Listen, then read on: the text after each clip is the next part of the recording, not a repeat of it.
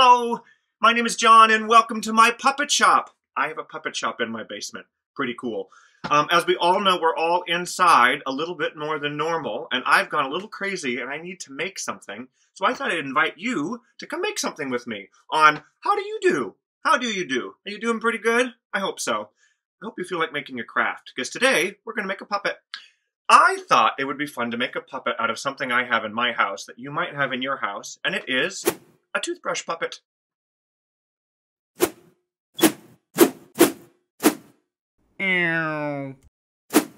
So, here's what you need. You need a toothbrush. I tend to have some extra toothbrushes. If you don't, these are some toothbrushes that are a bit older. I boiled them to make them a little sanitized, and if you do want to boil a toothbrush to make sure it's not dirty, these are a bit more, they're silicone brushes, so they did really good. These ones that look more like a hard plastic, they kind of melted a little bit, so make sure you have an adult to help you with this process. I think the melted ones are kind of cool because they might make a fun kind of expression when we're done. So as they started to kind of bend, I took them out of the boiling water into cold water, and that made them hard again. So you need toothbrush. You need, hopefully, a hot glue gun or something to make eyes out of. Puppet eyes. Puppet eyes, I've got a lot of puppets, are made out of all sorts of things. One of the most famous things that you make puppet eyes out of are ping pong balls. Can you think of maybe a puppet that you've seen on TV or in a movie that has these kind of eyes? The Muppets or Sesame Street. Almost all of them have ping pongs.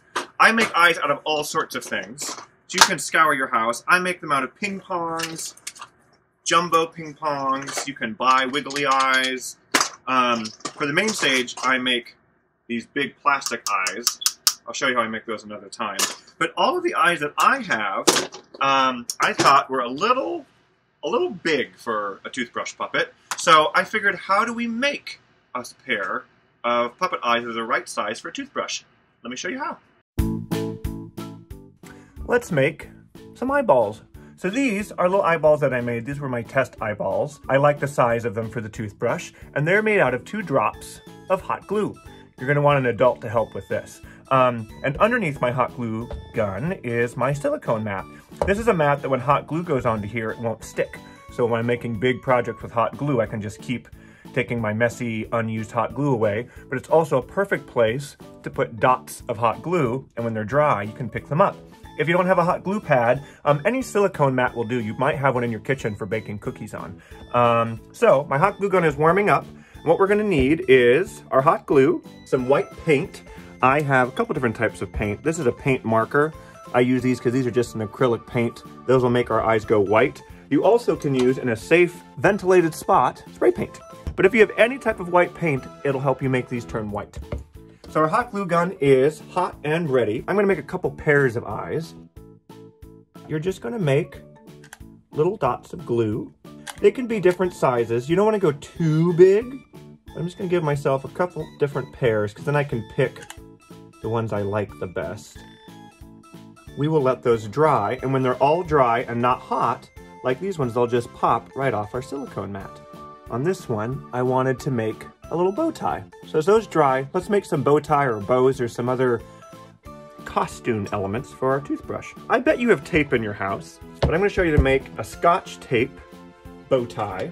You will need some scissors, and you'll need some tape, and maybe a marker. Let's make a red one. So to do this, I'm gonna take a little bit of tape, and I'm going to fold it in on itself so it's not sticky anymore. So I basically have a ribbon, just like that. That looks like it's about a little over 2 inches long. And now what I'm gonna do is fold it in half again. And I'm gonna hold on to the fold part right here. Then I'm gonna cut the shape of a bow tie, which is really just a triangle.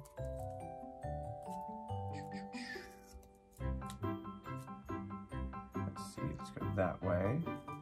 But I'm not gonna make it go to a point like a normal triangle. I'm going to leave where the point normally would be flat. That way, when it's open, you have a bow tie shape.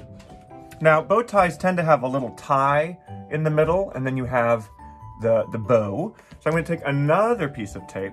This can be a little tricky, but I'm going to just use rip it because I want a smaller piece. And I'm gonna wrap that around the center.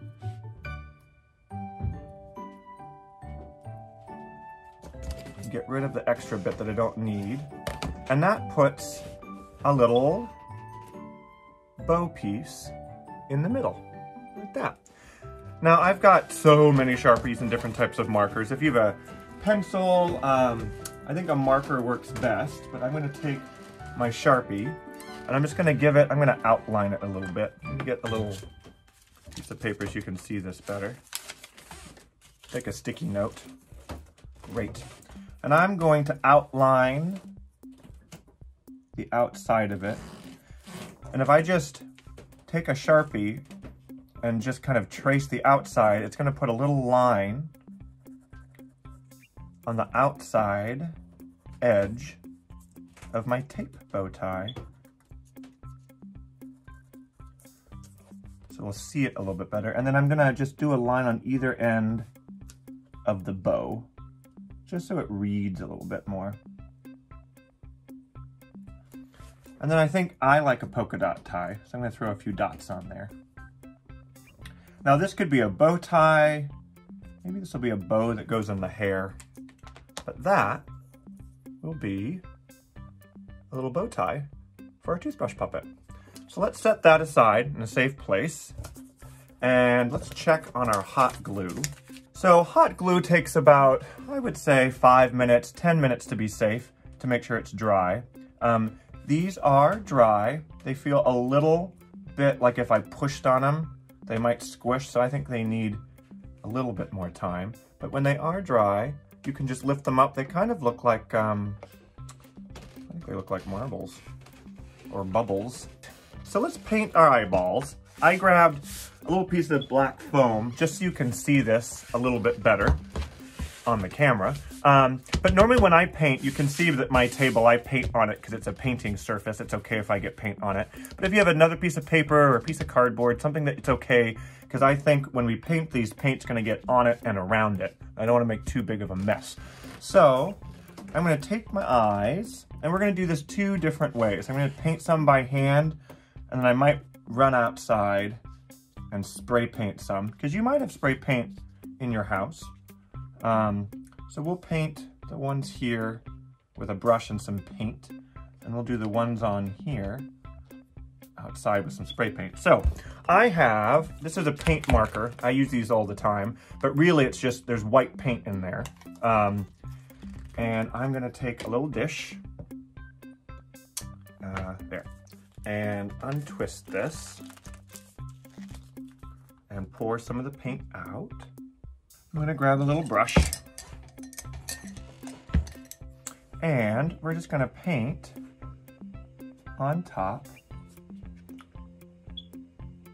of our eyes. Now, hot glue is kind of what I would say it's soft and glossy. It's pretty slick. So that means my brush strokes, we're gonna see them. But I think if we do this a few times, a few coats, it'll look really solid. I'm having to paint very, very soft. They move around like hockey pucks. Let's let those dry, and we'll come back and do another coat. I'm gonna take these outside real quick and spray paint them. I'll be right back. So we have our toothbrush. We could use some boa. This is boa. I use these on puppets all the time. They're really fun because even when they're moving a little bit, they just give puppets a little bit of what we call extra life. It feels a little bit alive. So if you have some boa, what I did for the first puppet I made is I just cut off a tiny little bit and then got rid of any stragglers. You could use a little bit of boa on the top. Let's look at some other options. You could use craft foam. This is craft foam. You get this at the craft store. This is actually, you can buy it in sheets. This is a little visor I think I got at the dollar store. You may have some of this in your house. What's fun is it cuts with scissors really well. So let's say maybe we want to make this. Let's see. glue a shape. That would be a large hairdo, which I kind of like. But maybe to make it look more like hair, I'm gonna cut little strands of hair. Like this. If you saw Elephant and Piggy at Northwest Children's Theater, this is what the squirrels and piggies' hair is made out of. Some fun things you can do with craft foam if you have a hot gun, which is kind of like a blow dryer except extra, extra, extra hot. This curls, which is how we get the curls on the headpieces of Elephant and Piggy. There. Got some fun hair. Oh, that's cool. I feel like this is a little big for my toothbrush, so I'm gonna make what I'm thinking I could glue it there. Some hair. Looks like it's got some sideburns. So we could make some craft foam hair. You could do the same thing with paper. Here's a scrap of paper. I actually don't have a lot of colorful paper in my puppet shop, which is bizarre, because I don't use paper a lot to make my puppets. But paper is a wonderful thing to make puppets with. So I'm gonna do the same thing, except I'm gonna go, this is paper from an envelope. You can see, it used to be an envelope. I like that it's folded in half, so I think I'm gonna we're gonna make some bangs for our puppet. Almost like you would dress a person or a doll, we're basically making the costuming for our puppet, which includes its hair. And I always keep my puppet handy because I'm gonna make it fit just how I want. We'll do that with some bangs, and then let's give it kind of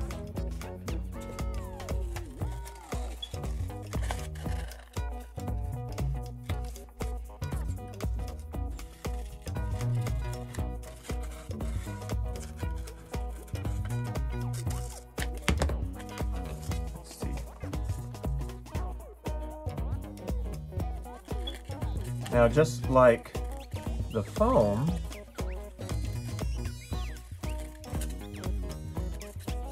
you can curl paper really easily. I use a pencil. And let's curl some of this.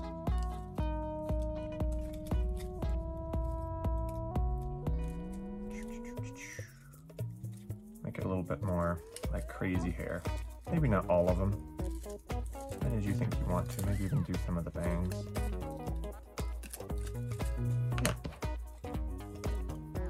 I think this needs to go a little higher up here. Yeah. It's kind of a fun little hairdo. So that's some paper hair, foam hair, feather hair. I also have in my shop a bunch of pom-poms. You may have some pom-poms in your craft drawer where you keep the craft stuff. I thought we could maybe make something out of pom-poms. I think I want all the same color. I'm gonna do some sorting. Hold on. All right, let's see. I got some orange pom-poms. Thought maybe we could make orange hair. Maybe if I stacked it up, made kind of a funny little hairdo. So really, anything can be hair. Anything you have in your house, or anything that your parents will let you cut up and hot glue or stick to your toothbrush. If you have a cat, beware of these. They'll become a toy quite quickly. Now let's talk about the eyeballs. So these are some painted ones. These ones I did with the brush and the wet paint. These I went and spray painted, and they all feel dry. So now the black dot that goes in your eye. Well, not in your eye, in your puppet's eye. So the dots are really what are gonna make it come to life. It's really gonna give it some focus, make it look like it's looking at something.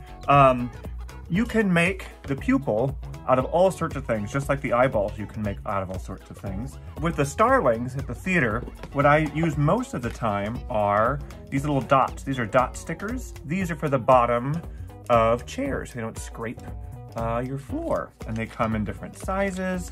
These are big Velcro dots. If I had a really big eyeball, these are some other Velcro ones. So I use these a lot of the time. Maybe we'll try a pair of those. But like I said, these eyeballs are pretty small. So we need something smaller. This is something I have in my puppet shop. These are from puppetpelts.com, one of my favorite places to buy puppet supplies. And they sell eyeball stickers. Now, I don't think you have these in your house. So the other thing that would work great is either a black marker or a little bit of black paint. So we're gonna try a couple different versions. I'm gonna show you what I do on the main stage with the starlings. I take a pin, and I'm gonna show you how I use these kinds that I get pre-bought. They're so small that what I use is, this is a pin for costumes, but I put the dot on the pin, and that helps me place it where I want it to go. Since these eyes are a little bit bigger, I'm gonna use my bigger dots. Like this. Oh yeah, this one's gonna be very wide-eyed. Let's do these ones, because you could also just draw on little circles.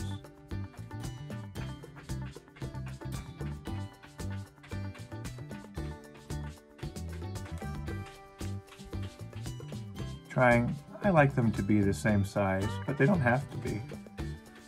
The fun thing about where you put the dot is going to give it a different expression or a different look. And then let's do one with a drop of paint. See how that works.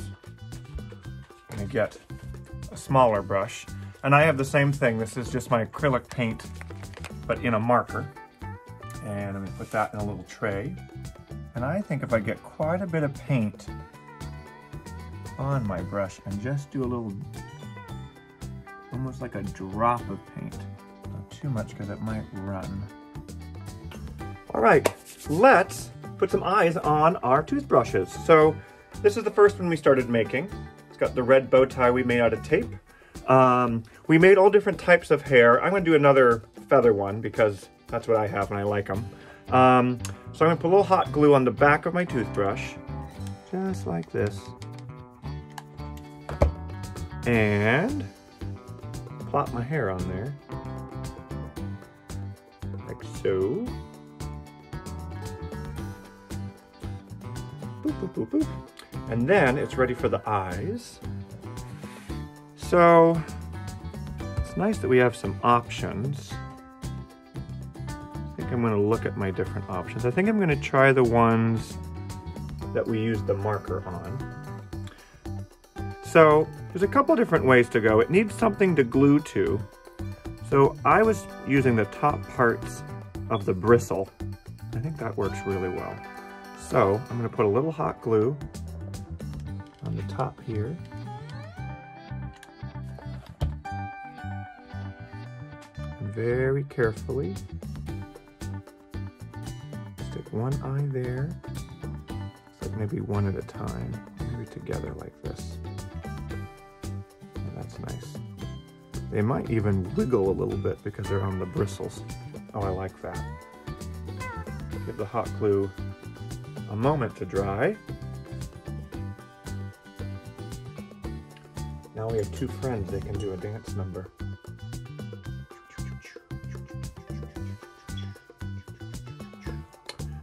So now I'm gonna make a few more, and then we're ready to do a puppet show, which is the best part. So, basically, toothbrush, I use some tape for a bow tie, or you can use paper or something else to give it a little bit of costuming or clothing. We made our eyeballs out of hot glue and we painted them and put dots on them. And then you use something for hair to make it look a little bit different. You could use feathers, you can use all sorts of things. So I'm gonna make a few more with some different stuff and then we'll have a puppet show. Yay!